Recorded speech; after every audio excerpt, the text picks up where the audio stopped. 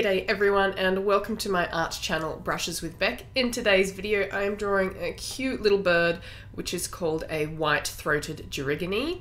I had the absolute pleasure of seeing this bird for the first time this week because there was one that had been seen in our state. They are a rare visitor to South Australia, so it was an absolute pleasure to see this bird for the very first time. And they have an absolutely beautiful little song which I will include towards the end of this video, so stick around to listen to that.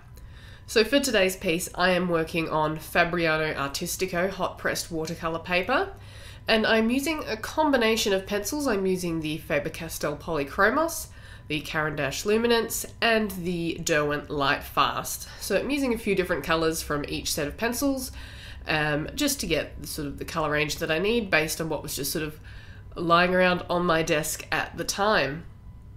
So I've started with that beautiful yellow belly and the head on this bird, and I'm just going in quite lightly and building up different colour tones in there. You can see the Artistico is a little bit grainy to work on. I find it a little bit grainy, and so I'm using a reasonable amount of pressure with the Caran d'Ache mist colour to try and smooth that out, and also the, I think it's Olive Earth 10%, to try and smooth out those more grainy areas in the lighter areas and make them more smooth. So when I went to see this bird, I did have trouble getting some decent photos. I wasn't able to spend a lot of time with the bird. I was quite rushed for time because I drove down after work and had to be back reasonably early for an early start for work the next morning. So I only got a few sort of half decent, not very good photos, but I thought it'd be a good opportunity to at least draw one of those photos and bring the bird to life that way as well and be able to share it with you guys. So yeah, I'm using one of the photos that I took on the day. I've adjusted the levels a little bit to just make it a little bit more accurate to the scene at the time, and I'm following that reasonably closely. So I've got the bird in shadow on the left with the sun coming from the right hand side. So the wings are always a complicated part on any bird. You've got a lot of detail and a lot of changing colour, a lot of different segments to draw that you need to draw individually, but with more and more practice it gets easier over time to isolate those little areas and draw each feather individually while having them look like a cohesive piece, because sometimes the feathers can look quite segmented and disjointed. But if you use, I find that obviously using the same colours to go through the same process for each of those feathers that are similar in colour, then it makes it much more cohesive and it looks like they're all sitting in the correct place. So I do ask that if you are enjoying this video that you give it a thumbs up, comment down below, and please subscribe to my channel so that you can see a new art video every single week.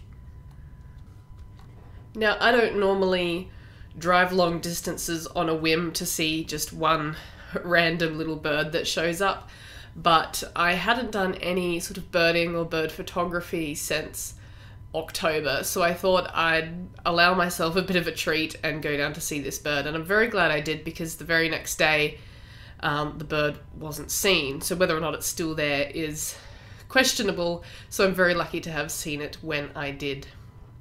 Now, as you can see, that wing has come together nicely.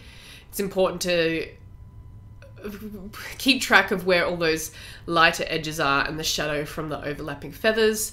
And as I said, just using the same cohesive colours from feather to feather and having them all look unified.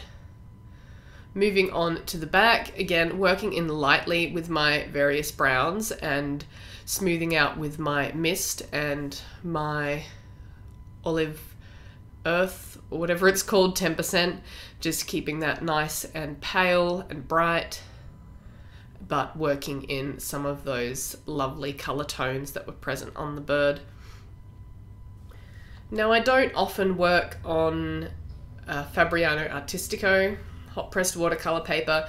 I do like smoother papers. Artistico I find a little bit challenging. You do get that little bit of a funny, grainy, gritty look that I wouldn't expect from a smooth paper like this, and I find it a bit challenging to get rid of at times, although this piece came together very nicely. But I also find that working on a smoother paper is much more of a strain on my hand, and even after working on this piece, which didn't take me overly long because it's only A5, even after working on this piece, I found that my hand was quite sore just from the application of pressure that's required to apply strong color down on paper like this and burnish out to smooth out the grain. Whereas I've said it many times before, whereas if I'm working on pastel matte, I can apply color much more easily and I can smooth out color without applying lots of pressure. So it's much easier on my hand. So if you do have trouble with your hand or your wrist or elbow or anything when you're drawing, try different surfaces, different paper surfaces, because it makes an absolute world of difference to the muscles in your hand. And so that's why I don't work on a smooth paper very often, and it's why I don't work on smooth paper at a large scale. I did try starting an A3 piece once and I had to stop working on it, and I've done an A4 full color piece close up of my cat Jasper's face, which I'll link up in the cards above if you want to see that. That was a lot of work, but it was a lot of strain on my hand. So as you can see, this bird has come together very, very nicely. I just wanted to be able to do a little piece of this bird to help me remember and help capture that, you know, I managed to see this beautiful little bird out there in the wild. It was an absolute treat, and it has an absolutely beautiful, beautiful song. And I felt very lucky to be able to have photos from which I could draw that bird. So once again, thank you very much for watching. I do hope you've enjoyed the video. Please give it a thumbs up, comment down below, subscribe to my channel. Stick around next week for another video. Stay creative, and here's this little bird's beautiful song.